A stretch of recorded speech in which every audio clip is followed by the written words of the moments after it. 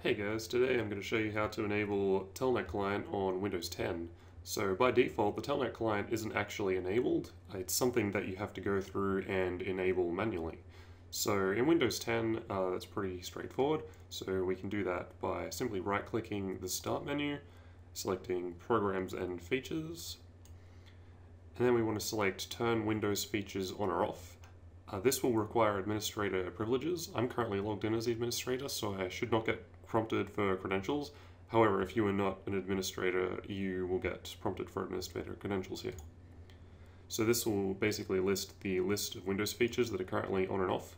And all we want to do is find Telnet Client and tick it and click OK. And that's going to install the Telnet Client. So as we can see, it's already done.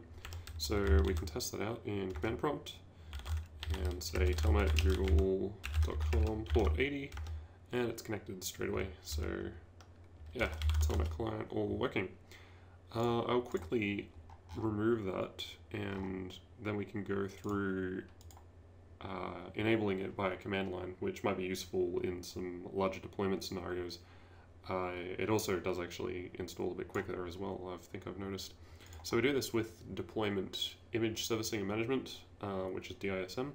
So essentially the command looks something like this.